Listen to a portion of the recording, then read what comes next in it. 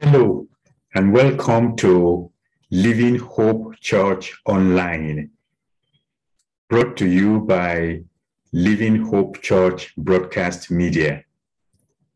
I am your host, Pastor Dr. Kemi Atanda Ilori, the General Overseer of Living Hope Church. This broadcast is the fourth and final part of our series, What God Will Not Forget About You. What God will not forget about you. By the grace of God, I started the series in February 2022. And each broadcast was timed to be broadcast on Sunday. There are 4 Sundays in February 2022, and this is the 4th Sunday, the 27th of February 2022. By the grace of God, we've already covered the following topics. 1, God will not forget your labor of love. 2, God will not forget your humility. 3, God will not forget your faithfulness. And today, by the grace of God, we will cover the topic that says, God will not forget your righteousness. Amen. The underpinning scripture for the whole series can be found in the book of Isaiah, chapter 49, verse 15.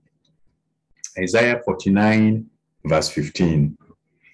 Can a woman forget her nursing child and not have compassion on the son of her womb?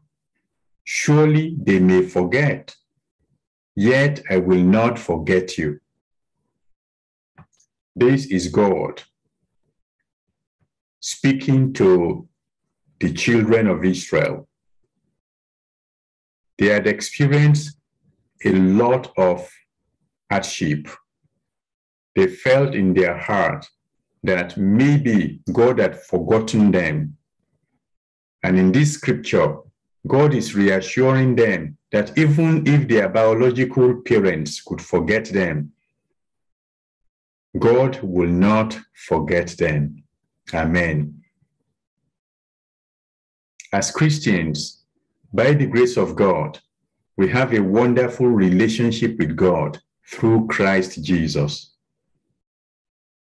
Just as God made a promise or a covenant with the people of Israel, God has a covenant with us in Christ Jesus.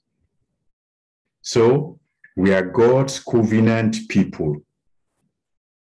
We don't replace Israel. We are just what God in His mercy had planned well beforehand, that through Christ Jesus, He would expand the covenant that He had with Israel to the whole world. So, the covenant that He had with Israel has been extended and expanded through Christ Jesus to cover us as well.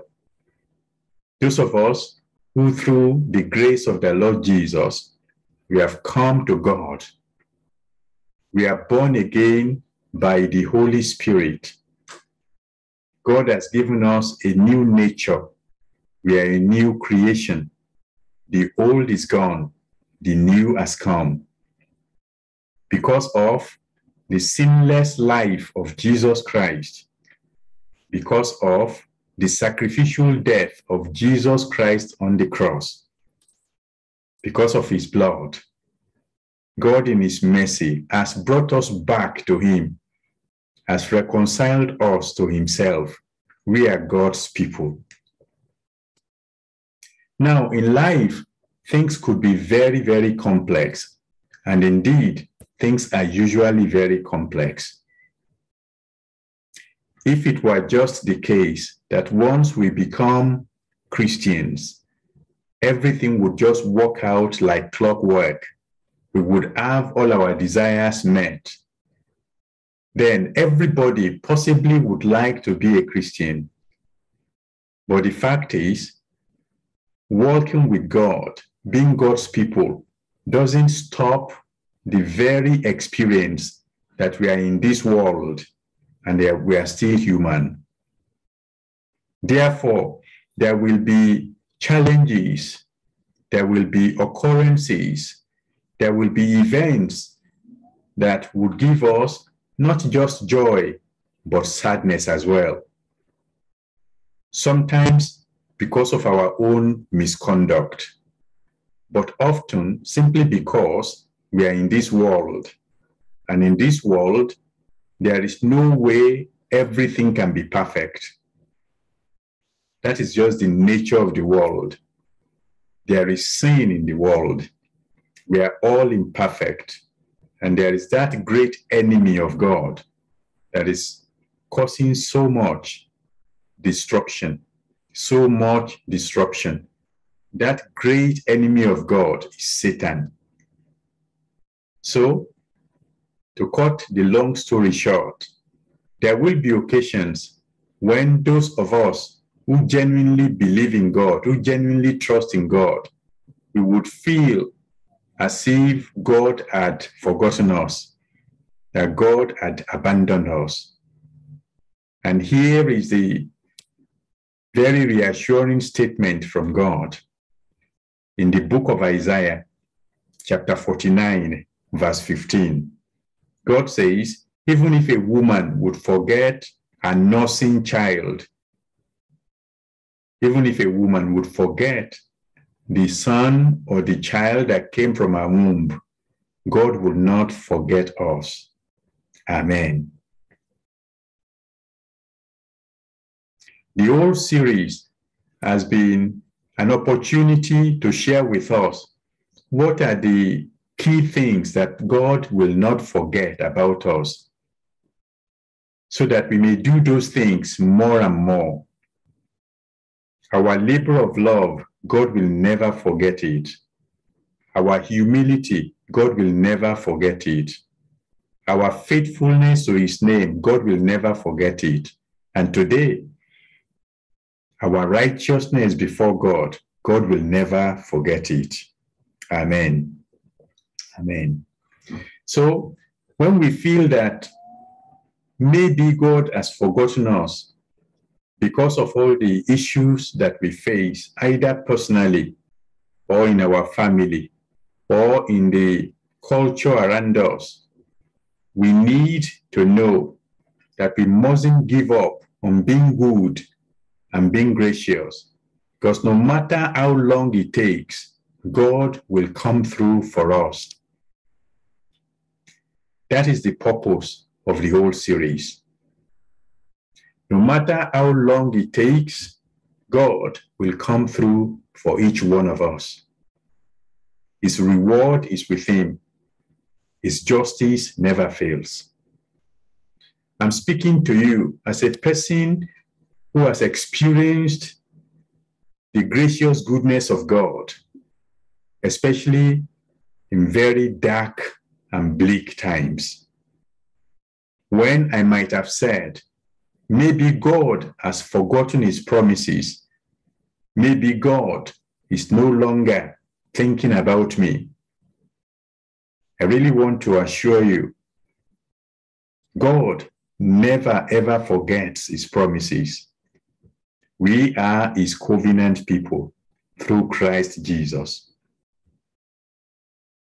Think of a person like Abraham. When Abraham was 75 years old, God promised him and his wife Sarah that they would have a child, a son. And for many years, they never had any son. In fact, Isaac came when Abraham was 100 years old and Sarah was 90 years old. Isaac came at a time when everybody would say it was impossible for Sarah to have any child again because she was past childbearing. Actually, when you think about it, before God made that promise to Abraham and Sarah, they had been married for many years, possibly for 25 years, before God made that promise to them. So you think of it, for 50 years, this couple walked with God, hoping and trusting that what God had promised them, God would bring it about in his own way. Thank God, we can read it now, and we can see all around us that God is more than able to keep his promises. Amen.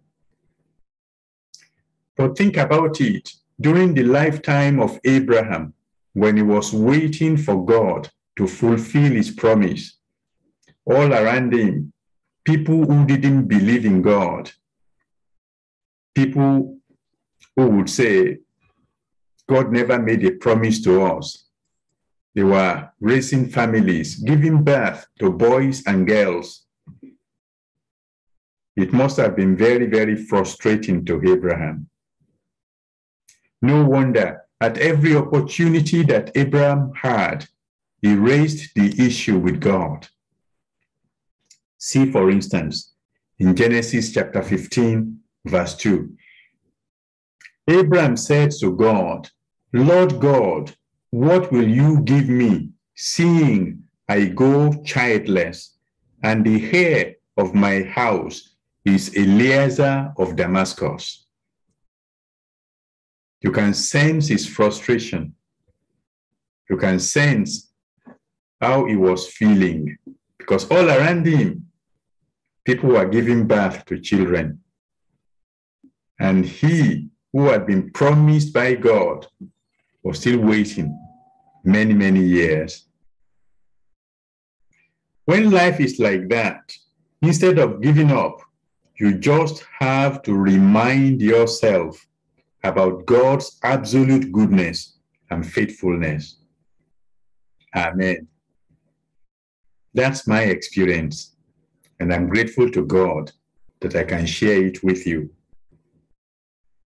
In Abraham's time, childlessness is considered as a curse from God. In Abraham's time, childlessness is considered as an expression of God's disapproval for you. People would think you had done something that God was against. So you can just see how it would feel for Abraham when all around him, every other family, they were giving birth to boys and girls. Well, we thank God.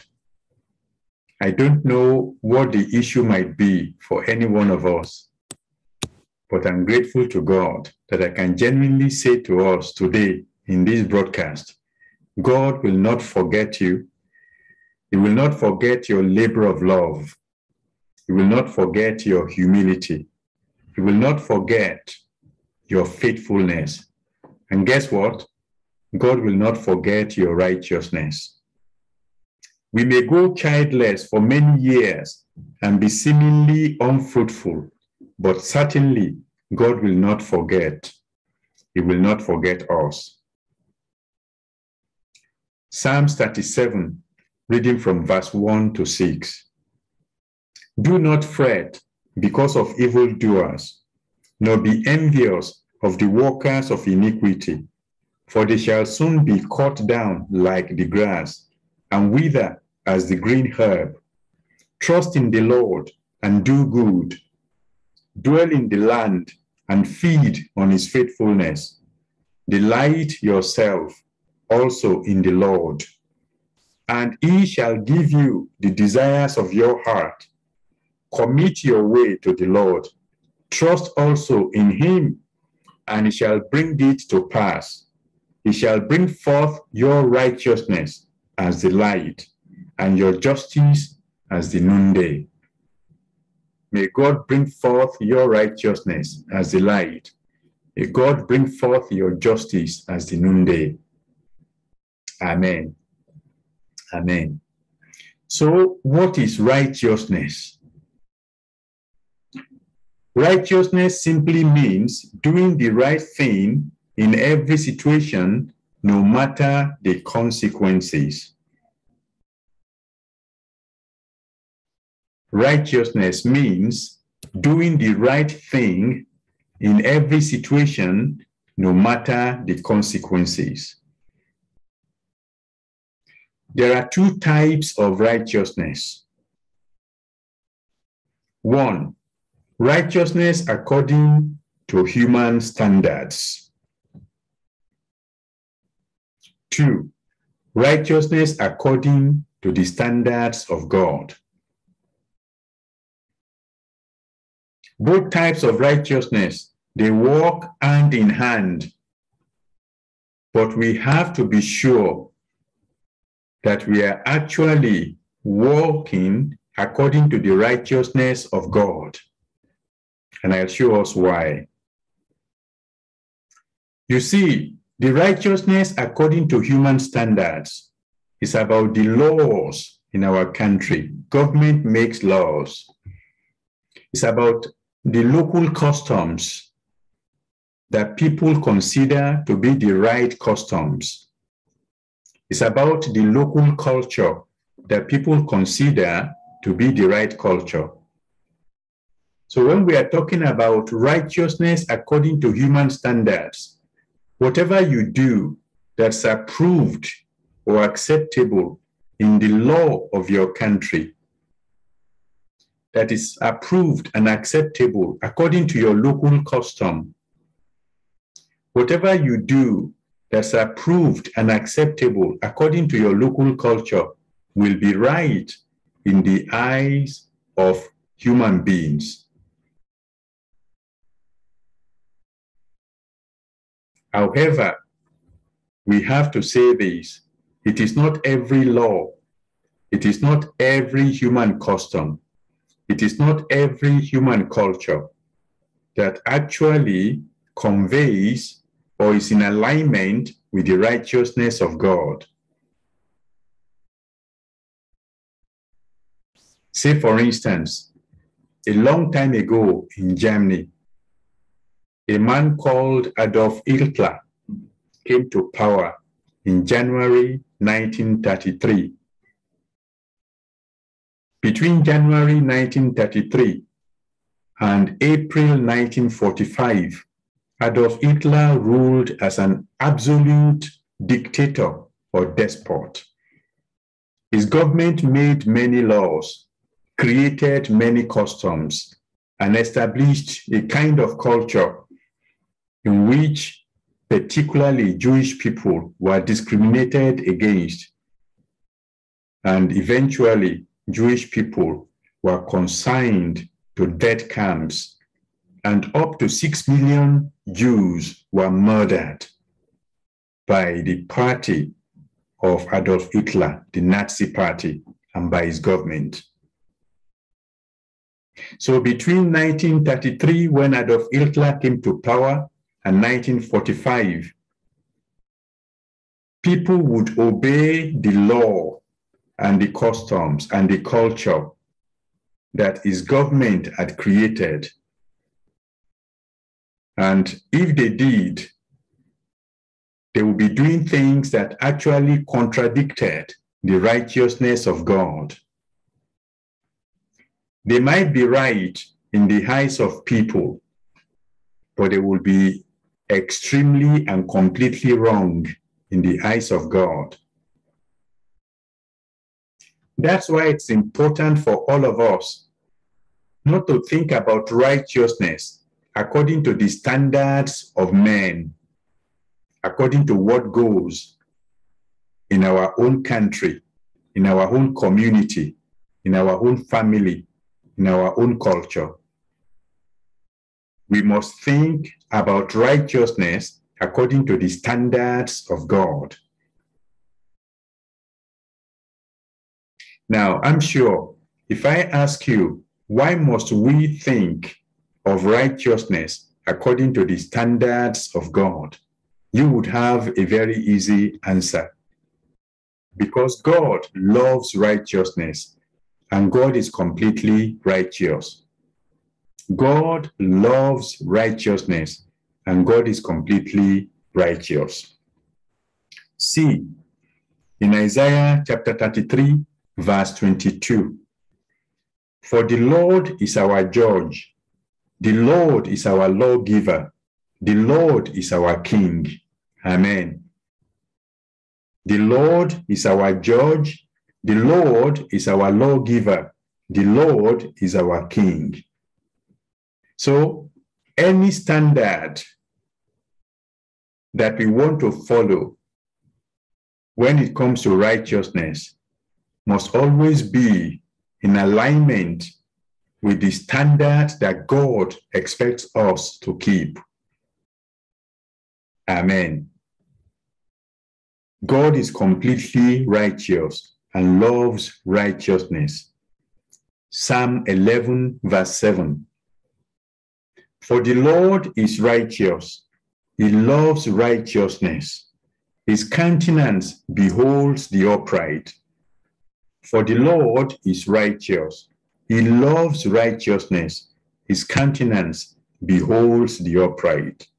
Amen. In Psalm 33, verses 4 to 5, this is what the Bible tells us.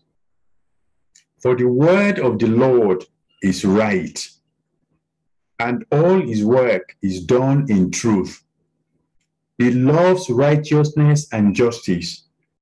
The earth is full of the goodness of the Lord. So you can see why we must make sure that when we are thinking about righteousness, we are thinking about the righteousness that God approves, the righteousness that God sanctions. Amen. Psalm 36, verses 5 to 6. Your mercy, O Lord, is in the heavens. Your faithfulness reaches to the clouds. Your righteousness is like the great mountains. Your righteousness is like the great mountains. Your judgments are a great deep. O Lord, you preserve man and beast. So God is asking us to do everything right in every situation, no matter the consequences, to do it right in the eyes of God. Amen.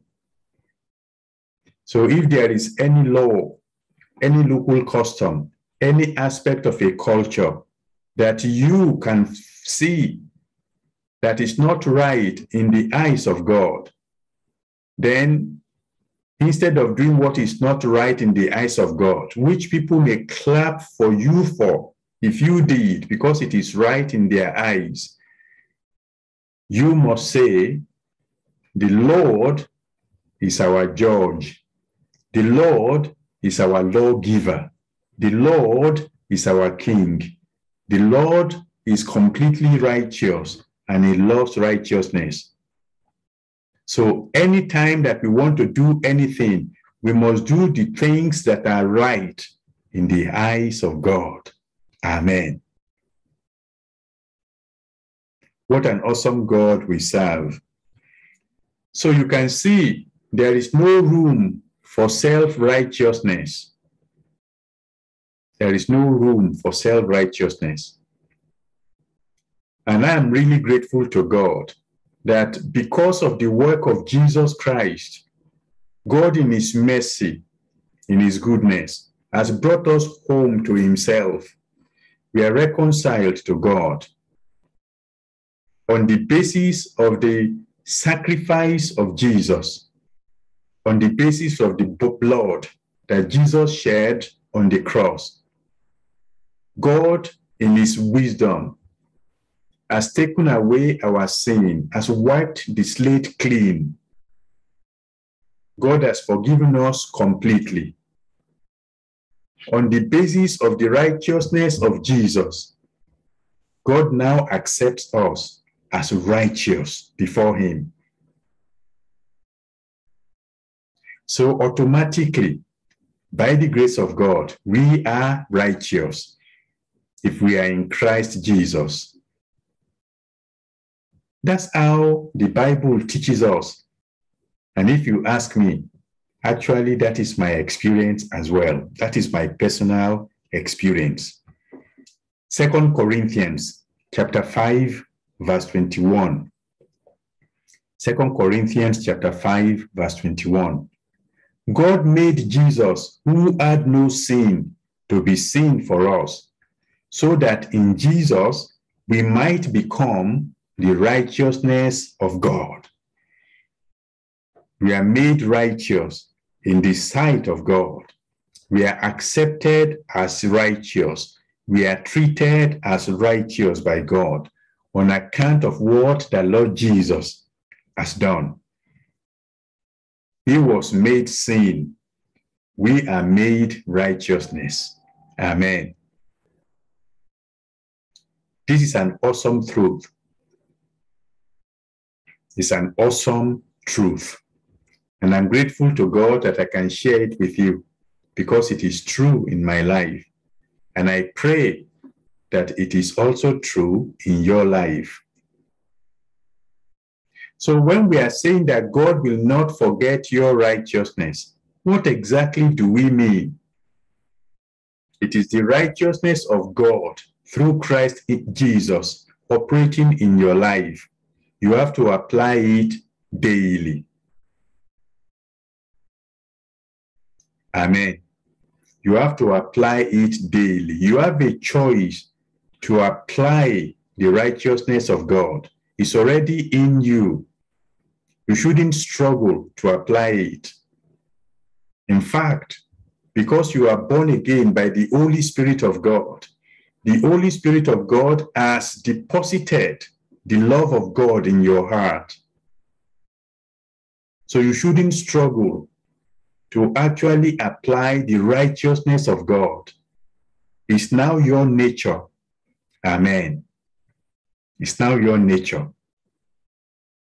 And I'm praying that God in His mercy will open this up for you, that you will know that you have the righteousness of God. You have to apply it. Amen. Oh, God is good. All the time is just so good. Matthew chapter 5, verse 6. Matthew chapter 5, verse 6. Blessed are those who hunger and thirst for righteousness, for they shall be filled. This is what Jesus is saying to me. Kemi, blessed are those who hunger and thirst for righteousness, they shall be filled.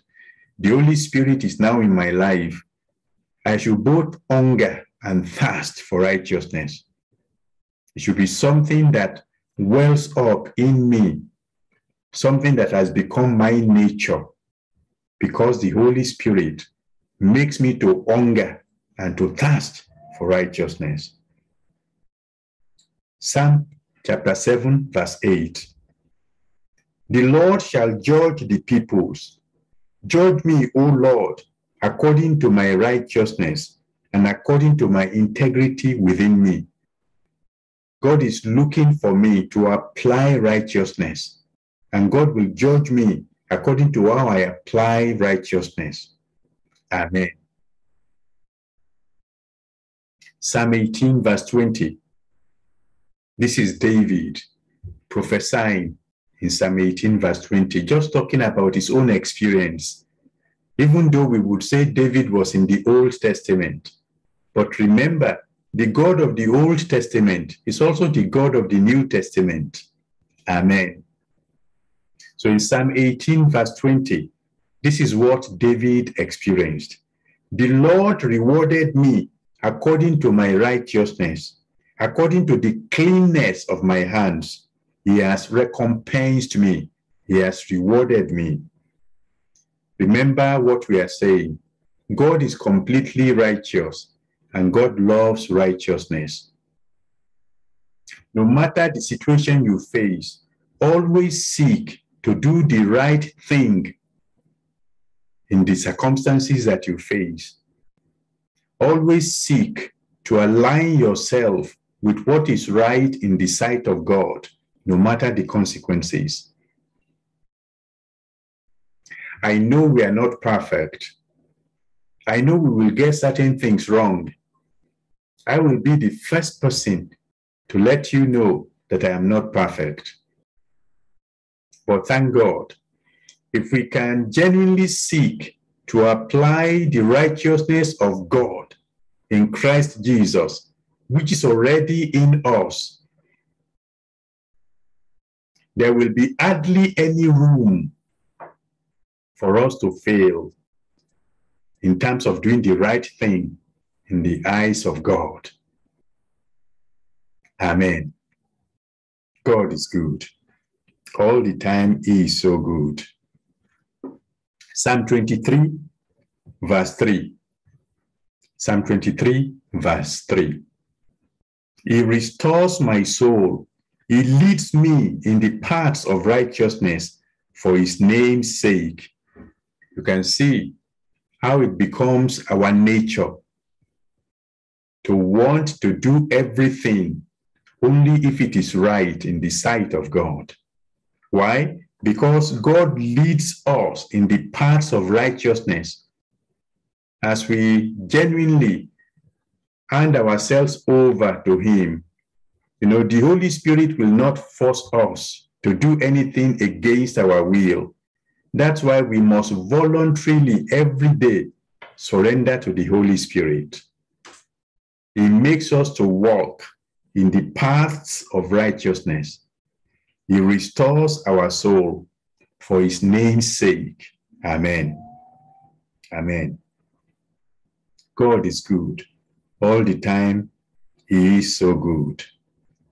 So the question for us to finish this broadcast, the question for us is, how do we apply daily the righteousness of God in Christ Jesus? How do we do it? I want to share with you how God works it out in my life and how I see it in the life of so many people, especially in the Bible. Amen. There are three things about our personality that whether we are Christian or not, whether we believe in God or not, those three things are the core of our personality. One, our character. Two, our conduct. Our conduct flows from our character. Three, our conscience. Our conscience is an ability to reflect on what we have done and to be able to say whether what we have done is good or bad, right or wrong. Every man, every woman, every child, those three components are fundamental to our persona, to our personality, our character, our conduct, and our conscience. Thank God that when in His mercy, He brings us home to Himself through Christ Jesus, God in His mercy gives us a new character. And that new character is the character of Jesus formed through the Holy Spirit. That character produces a certain kind of conduct that God wants to see. However, if we get anything wrong, we have a conscience. Something tells us, Kemi, what you have done there is not right. Or Kemi, what you have done there is very good, well done. So character, conduct, conscience. There is nowhere when these three components are as important as in the issue of righteousness. Because anytime we are seeking to do the right thing in the eyes of God, it's about our character. It's about our behavior or conduct. And it's about our ability to sit back and reflect. Have we done the right thing? Are we doing the right thing? Our conscience, our attitude. Amen. When you look at the life of Jesus, very clearly, his character, his conduct, his conscience, all come together in relation to what we know him to be, our God, our Savior, our Messiah. And when Christ is formed in us through the Holy Spirit, day by day, we should continue to mature in the same character, in the same conduct, in the same attitude or conscience. Amen. So how do we apply the righteousness of Christ day by day? In 3 ways: our integrity, our humility, our goodness. Our integrity, our humility, our goodness. So you might ask me, what is integrity? We want to apply righteousness, the righteousness of Christ, in every daily situation. In small decisions, in big decisions, we want to apply the righteousness of Christ. And integrity is an important element of our character and our conduct. So what is integrity? Integrity simply means doing the right thing, even under challenging circumstances. That's what integrity means. Doing the right thing, even under challenging circumstances. If you have integrity, you will seek to make honest decisions, decisions that think of others. What will your impact be on others?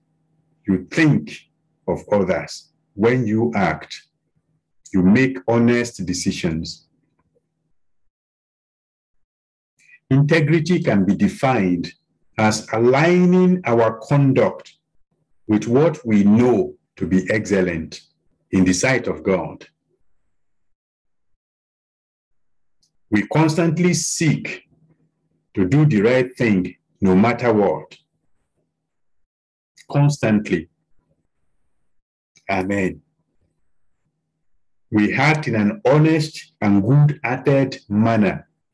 We act in an honest and good-hearted manner. We don't do things because they are convenient for us.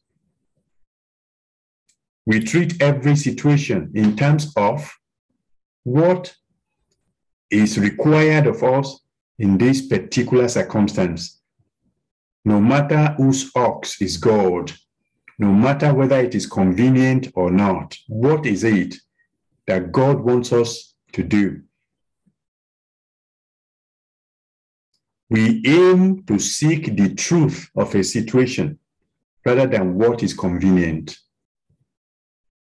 Amen. You see, we have to be intentionally direct in terms of how we apply righteousness daily. Times of crisis particularly will test our integrity. It will test our character. It will test our conduct.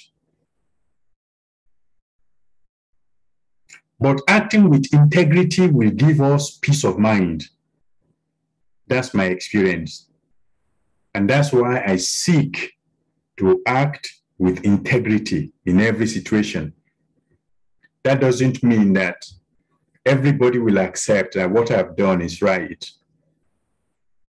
What's important is that whatever I have done, I have actually sought the guidance of God.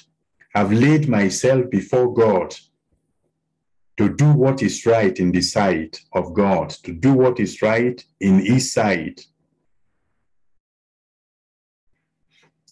So, it is the attitude to do the right thing regardless of the outcome. That's integrity.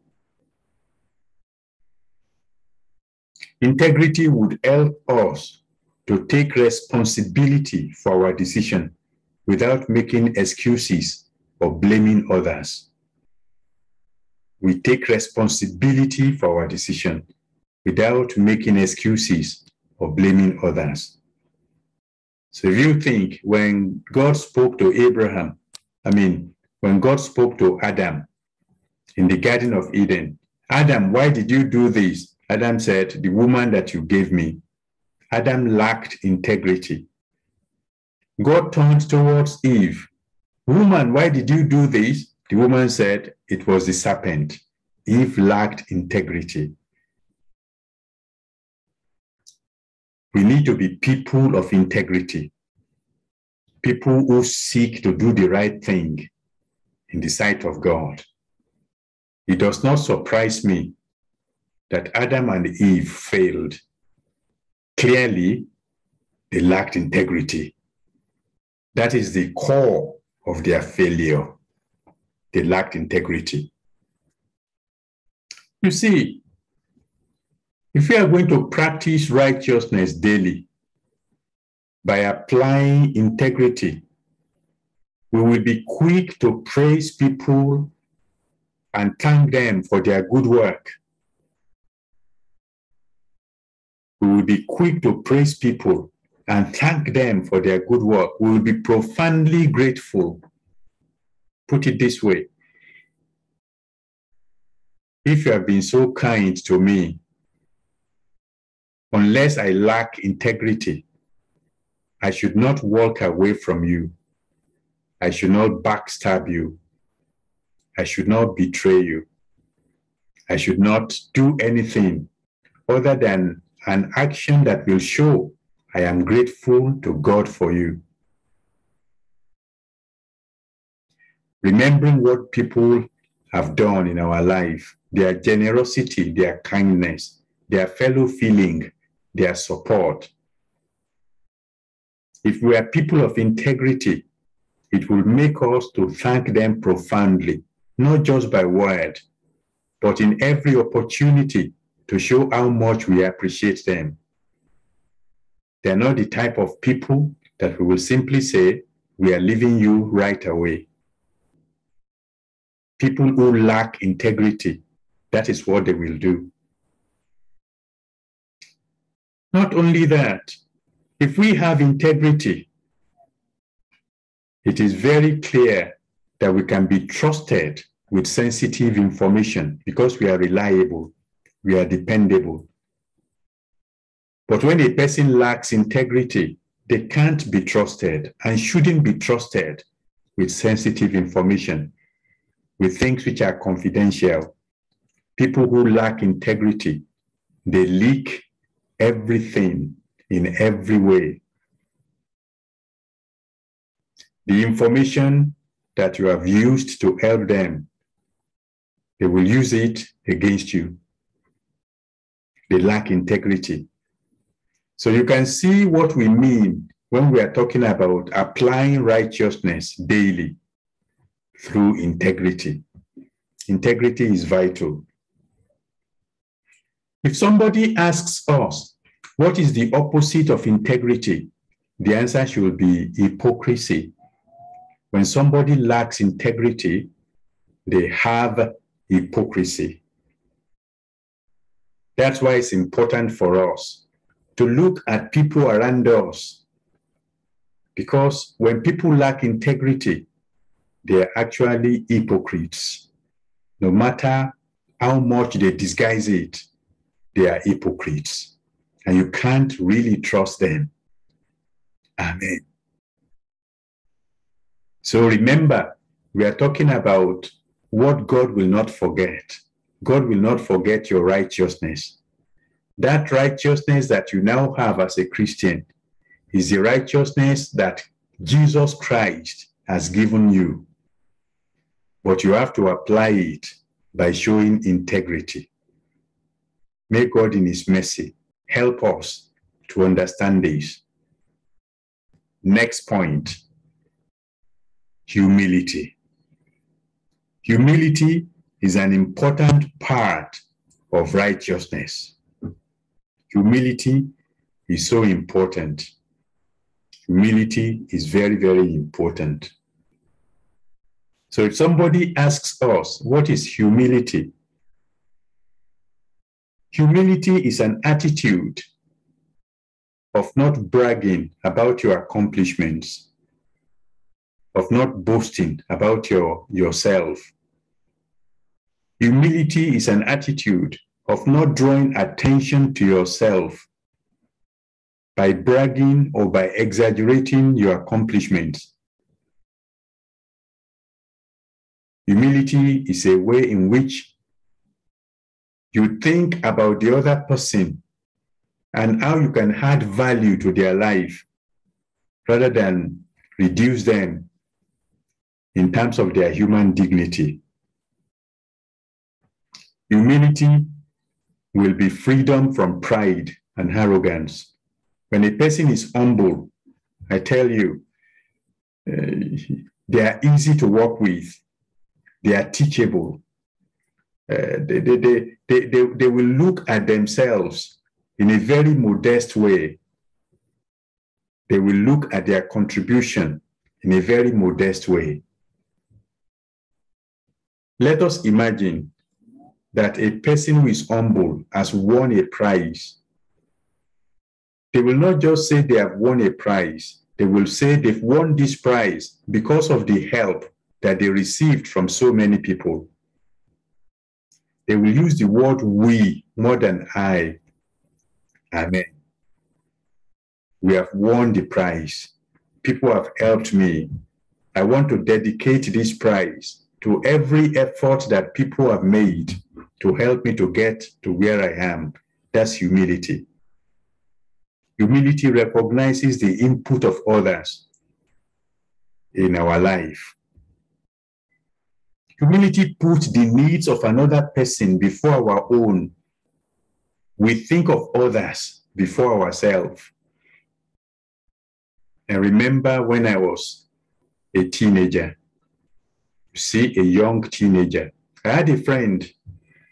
He failed his exams.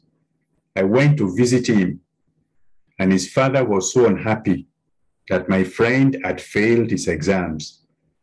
So his father turned towards me and said, "Kemi, did you pass your exams at all?" I said, "No." I said, "I failed my exams too." His father turned towards him and said, "No wonder you failed your exams. You are working with Kemi. He fails his exams. What do you think you will do? You will fail your exams too." Meanwhile, by the grace of God, I was in the top 5 in my class. I actually came to comfort my friend, to see how we can work together so that he could improve on his grades next time. That's why I was visiting him. Humility makes you think of his need in that situation. So yes, somebody would say I lied, but God knows my heart. I was being humble to make sure that this friend of mine does not get disgraced further by his father. Amen. Humility happens, for instance, if you are in the queue and there is an older person, you can give your place in the queue to the older person. Humility happens by the way you talk to people, by the way you relate to them. It shows in how you speak. It shows in how you behave. Humility happens by the kind of gratitude you show by word and by action.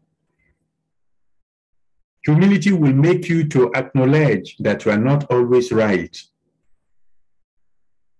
Humility will make you to be a person that people can genuinely say, "You've got this wrong," or "You've got this wrong," or "You've got that wrong." Humility will make you to be a person who can handle criticism without flying off the handle. Humility matures you. Now, when you have a leader who is humble, you have a great leader that you can follow. Amen.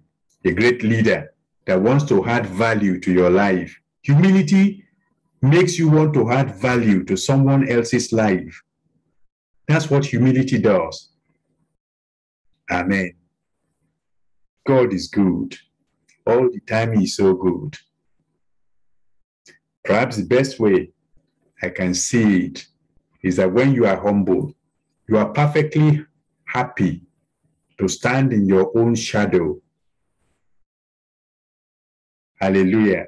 I will explain that. When you are humble, you are perfectly happy to stand in your own shadow.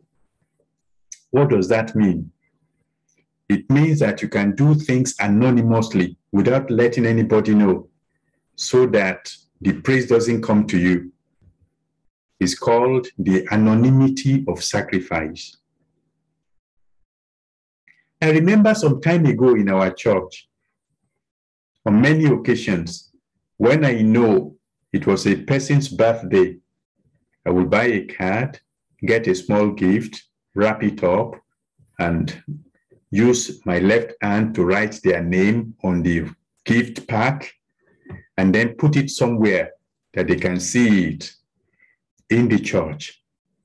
And then they will come out and thank God and say, oh, I've got this gift.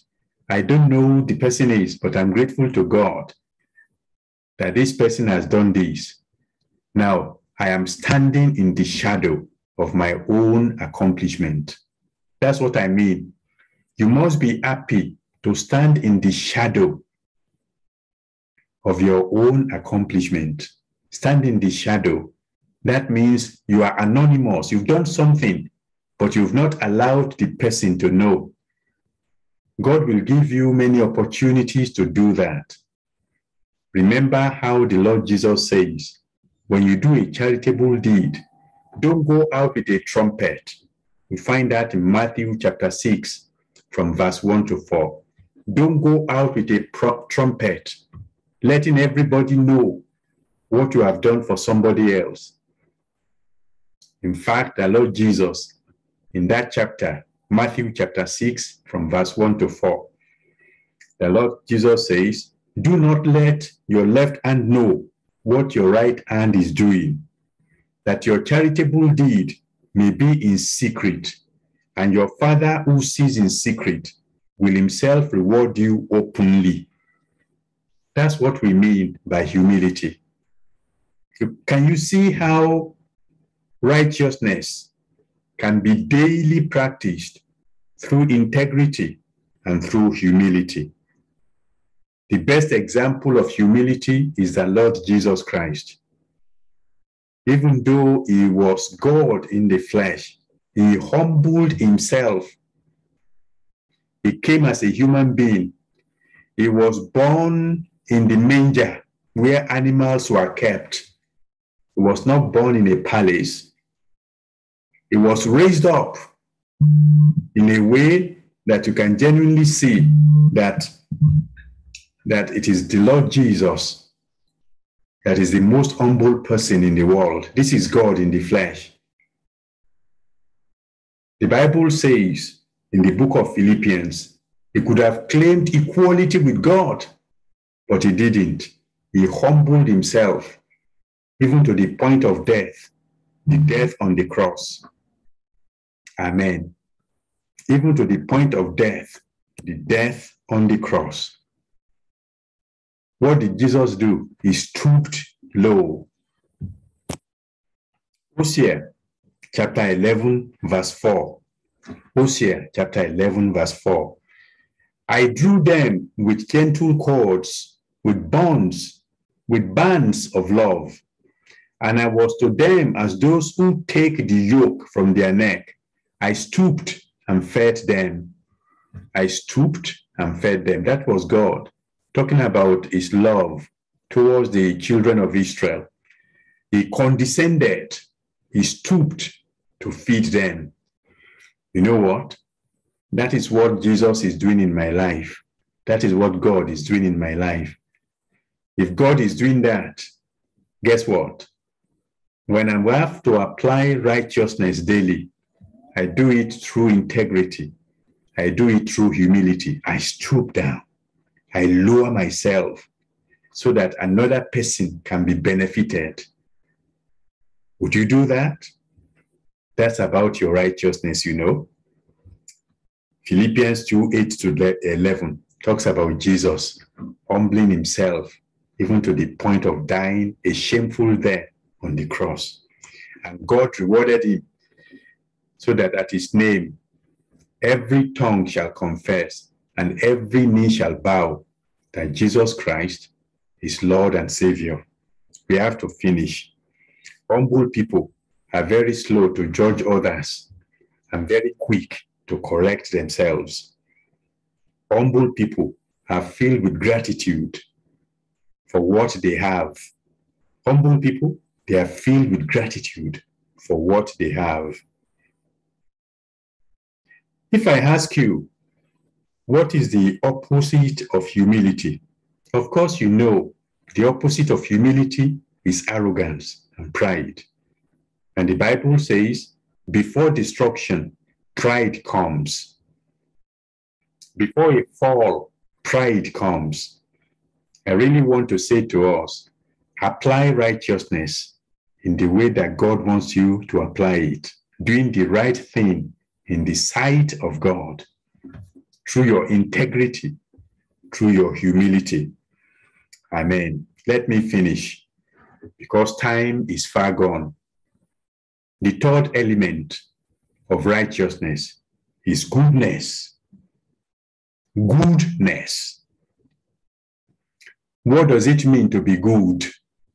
To be good is to be kind, is to be honest, is to be gracious, is to be generous, is to be helpful.